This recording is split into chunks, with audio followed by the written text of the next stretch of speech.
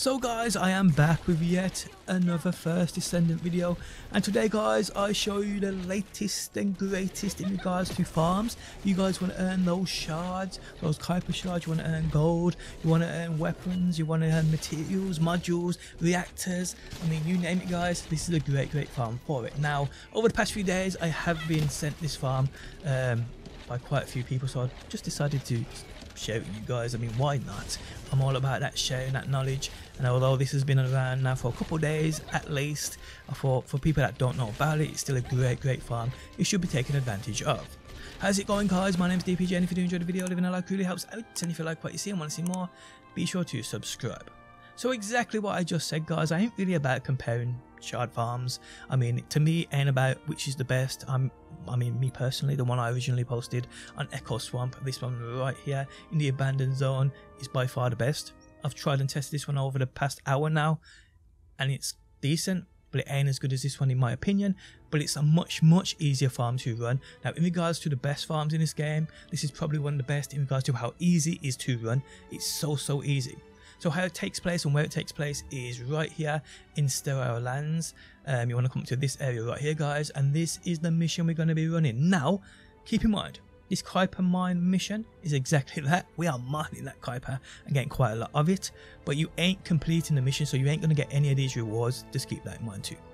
But XP, shards, modules, I mean weapons that you can dismantle, materials, you get a ton of them from this. Now I'm doing this solo. I ran it in a team. I've been running it in a team for about half an hour before I ran it solo. Every time I've run it solo I'm getting about between 8 and 10k every 5 minutes in regards to those Kuiper Shards. In a team I was getting closer to 14k, so it's going to be much quicker in a team, and I am on Bunny by the way, which makes things a lot easier in regards to that farm too. So we're just going to make our way over to it guys, and I'll show you exactly how this works. And again, it's not a mission we're going to be completing, so you ain't going to get any of those completion rewards, which is completely fine because we don't really need any of them anyway. But hey, it's all about those Kuiper Shards, people, it really is. So here's the mission, and what we do is we start it up and we take out a few enemies. We take out a few enemies before they initiate the actual main mission, where we just basically stand on a point and take out ads that indefinitely spawn, and I mean it's indefinitely.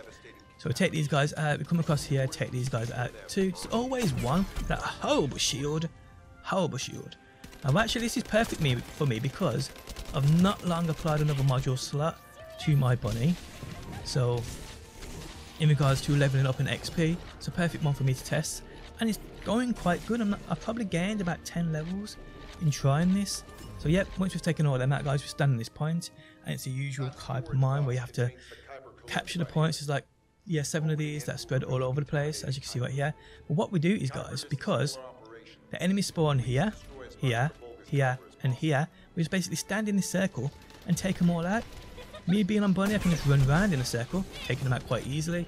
But a lot, and I mean a lot of descendants would be great at doing this. They really would. So just run around.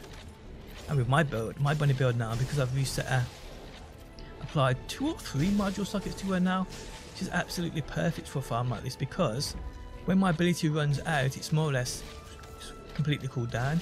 And because I've got that MP collector on too, which I do believe I need to level up as well, once that is fully leveled, I get so much MP back for taking out those enemies, which is what we want. So yeah, this is all the farm is guys. You do this for 5 minutes. Like I said, you don't complete the objective, you just let that timer run down, you fail it, it aborts, you collect all those shards, you collect all those materials off the floor, and it's, well, as simple as that. Now again, this is relatively, I'm running it relatively slow compared to what I can do, but I try and speed up a bit if enemies want to get out my way. But yeah, in a team guys, it's way, and I mean way quicker, because people can just watch points and kill enemies in an instant, and the faster you kill them, the faster they will respawn. Actually making me dizzy running around in circles, I'm not gonna lie. It's making me proper dizzy. But yeah, this is basically it. And like I said, in regards to how easy this is to farm, with no stress whatsoever, no real hard hitting enemies even spawn in here, none of those annoying ass bastards with those annoying ass shields even spawn in here. It's such an easy farm. It really is. So in regards to how easy and efficient the farm is, this is probably up there with the best in the game. I need to go back and compare some of the older ones though, because there's a lot of Kuiper Shard farms that I haven't actually run since I got to hard mode. A lot of them were decent on normal, but the normal gains ain't as good. They ain't what we like to see, people. No, they're not. So I've got about 3 minutes left, and this is what you do constantly, over and over. Like I said, this would be a great farm for a lot of Descendants, and that's the thing as well. Although I like to demonstrate how efficient they can be on Bunny, it's probably the best all-round farmer in the game because of AoE attacks and taking out multiple adds at the same time, especially in farms like this where they're all in a small area. But in regards to other Descendants too, this would be a great farm for them because again, you're going to stand in the middle here and suck at all the enemies, which is cool.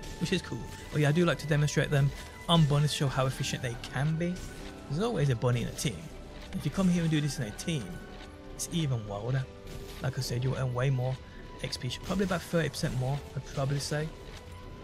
But then there's Bunny builds I've seen, but have worked on range, and they could just literally stand in the middle here, roll, and take out all these before they've even spawned, which is madness. I posted an XP farm yesterday of a guy doing that, and it was running the mission. I don't know if you've seen that. I mean, for XP, it's the best I've seen. He was running the mission in about 14 seconds, and he was getting 18 in a team. It's 18,000 XP every time you do it. Oh, another level there. It's 18,000 XP every time you do it. But you need Bunny you need Bunny or Sharon to start it. There's a void mission where you need an electric skill to start it, but you can go there in a team, and it's utterly wild in regards to leveling up weapons, mastery rank if you're leveling up your Descendant. I mean, everything. It's utterly fun. I mean, it's just crazy. I'll link it down below if you guys didn't see that. It's by far the best XP farm in this game I've seen. And again, if you do it solo, if your build's right, you'll probably run it in about 30 to 40 seconds. You can do it quite quickly on Bunny or Sharon. You're getting 21,000 XP per run, and that's with no buffs on your build, no buffs from the battle pass in regards to XP gains or anything like that. So yeah, but this is still a great farm. Like I said, it's so easy to do. So easy to do, and there's plenty of loot to be earned from this one. I'm pretty sure it will get even more popular over the next few days. So if you come here and you're set to public, you're going to get a lot of players doing it with you, which is going to make those gains go up even crazy, guys. So yeah, I think we're last 20 seconds, last 30 seconds now. A few more enemies to kill, I guess. A few more enemies to kill. I need to work on my defense, I'm not going to lie. I mean, to be honest, the shield on Bunny, it just drains instantly, so I took off my shield modules. It's just always getting one shot anyway, so I'm just going to work on health probably. We'll see. I've got plenty of module space now, so I have to reset it again. So we'll see what we do, people. We'll see what we do. Okay, so now it's done. Mission's failed. I'm just going to run around and see if I've left any Kuipers or gold on the floor. Plenty of mods. My mods are already stacked out. That's mad. Okay, so a bit there, bit here. And I think that's about it. I reckon I've got about 8,000 in about 5 minutes, which is okay solo. Okay, I got 7,800, yeah. So that's about average I'm getting every 5 or 6, 5.5, 6 minutes, whatever. Now if you do this in a team, you'll see this on screen now. You'll see that I ran this a few times in a team, and you'll see it's closer to 12, 13k per run. So it's much better to do in a team, guys. It really is. But hey, there we have it, another Kuiper Shard farm. Again, in my opinion, it's nowhere near, well, it's not as good as this Echo Swamp one within the abandoned zone area. It's still the best in my opinion, and that you can earn up to 400-500k per hour quite easily. This one I'm going to do some quick maths. I'll cut and edit the video. So as a solo player, quick maths, we're doing this, let's say 8,000 every 5 minutes, which is okay, I guess.